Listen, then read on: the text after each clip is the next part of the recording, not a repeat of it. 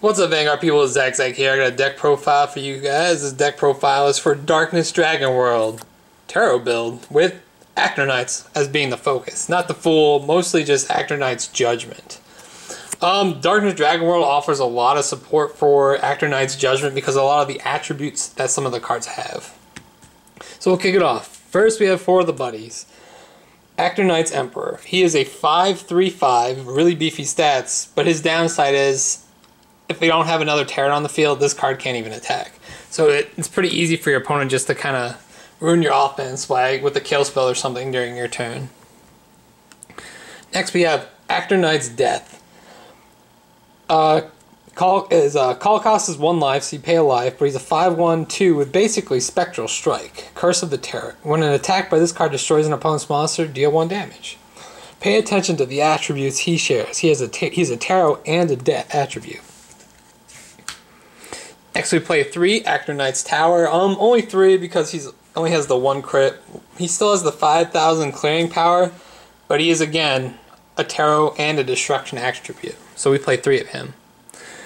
Next we jump to size zeros real quick. We play 3 zeros. Actor Knight's Hanged Man. He's a 3/1/3 size 0. Costs 1 gauge to play. He's nice because Judgment is a size 3. And he's really easy to kind of chump block if you don't have anything better. So you play Actor Knights to try and clear the way so you can hit with 3 crit. Next we have a size 2 Actor Knight. He has 6,000 attack, which is a very convenient number for clearing. 2 crit, 1 defense. He is also a Tarot and a Destruction. Next, maybe among the MVP candidates of the grade 2s. We have Actor Knight's High Priestess. We play this at 3. Arguably, you could play it at 4 in place of the Actor Knight's Chariot Destruction attribute card. This is a 3/1/7 Tarot defense attribute. No skills, just really solid defense. It's pretty good all around. It's easy to sit on with the Tarot equivalent of Drago Energy. And finally, for the creatures, we play the theme of the entire deck. Size 3, 6/3/6. Actor Knight's Judgement. So call cost, pay 3. When this card enters the field, if there are 5 or more Tarot in your drop, draw 2 cards. If there are 5 or more Destroy in your drop, draw 2 cards. Or destroy up to 2 cards. And if there are 5 or more defense in your drop, you gain 3 life. He's pretty nuts, and he also has the attributes of Tarot, Destruction, and Defense. So he shares all 3 attributes he needs to activate himself. And you'll notice that a lot of the creatures are the Destruction attribute. So that leaves space that you might want to have a lot of defense type spells. So the first spell we have is the Drago Energy, kind of Drago Energy equivalent for the Actor Knights. It's called Fortune Shield. Choose a monster in battle, and for this battle, give it +2 defense and counterattack. Then, if the card has Actor Knights in its name, you give it another +3. So for every creature in this deck, you have a card that gets +5,000 defense and counterattack. For this size 2 here, that means it's going to have +5 defense, 12 defense. That clears nothing. There's not a whole lot of stuff that can even link attack to clear over that. And it's got 3 attacks, so it can still kind of clear out the monsters that your opponent will play because they might be playing a high attack end monster with like a 5/1/1 or 5/2/1. Stuff that this can easily clear with a counterattack. We play this at 4, and pay attention, it is a Tarot/defense attribute. Next for spells, we have Death Grip. Cast cost, pay 1 gauge, destroy size 2 or less.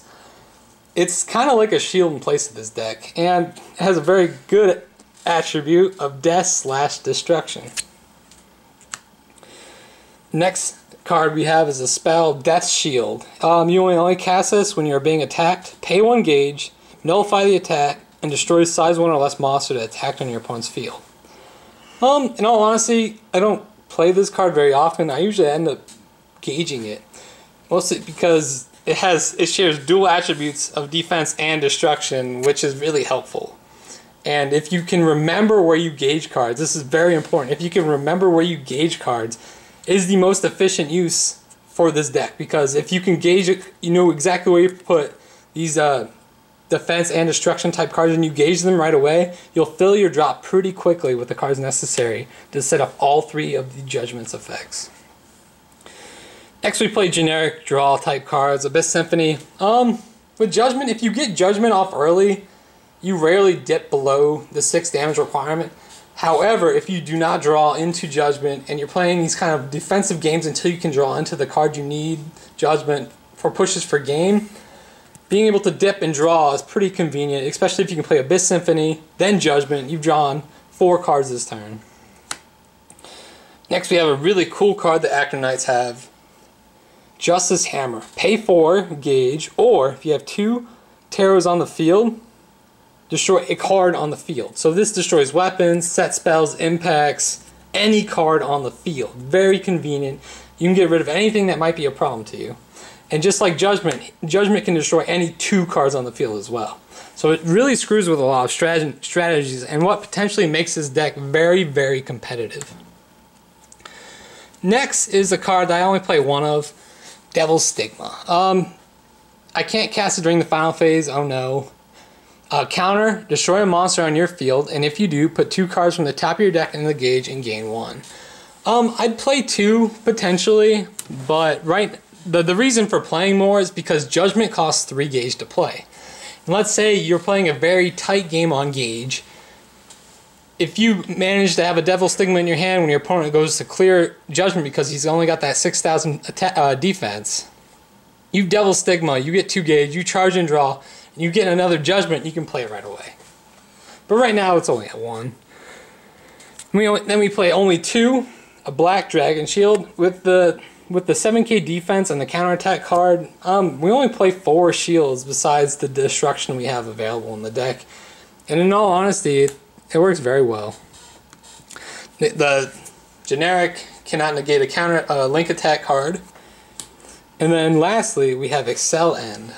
Judgment requires 5 attribute cards in the drop zone. And what better way to get cards with certain attributes in your drop zone by milling 5. So Excel End is put 5 cards from the top of your deck into the drop and then gauge 1.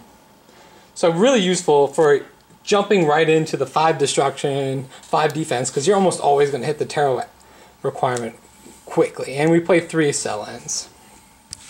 That's the deck profile. I've been playing tarot, or playing the Actor Knights deck off and on recently, and it's really, really annoying. It's ridiculously good because I feel like when most people play, they play thinking that their weapons are completely safe. You don't flip over the Danger World flag. I don't have to worry about double guillotine. But all of a sudden, Actor Knights and Justice Hammer come into play, making it so you can destroy anything? You mean you said a Secret Sword and I blew up the Secret Sword by playing 2 Actor Knights and playing Justice Hammer, or playing Actor Knights Judgment with 5 destruction in the drop? That's mean. That clears the center, that clears the side, that clears the weapon, it clears set spells. Anything you were trying to bank on to recover for the next turn is gone. So, but that's the Actor Knights deck profile. Let me know your guys' thoughts. I mean, as most decks are, they have some room for changing. Like, I think the Devil's Stigma could go up, but I really don't know what I would take down. The life requirement cost on Actor Knights deck's kind of annoying, but having the Spectral Strike size 1 is really helpful. But that's it. Thanks for watching. Like, comment, subscribe. Look for me on Twitter. Yes, I do have a Twitter. I do post very irregularly. So, I mean, I post when I remember to. But if you want to keep up with me, it's ZachZag on Twitter. And as always, guys, thanks for watching.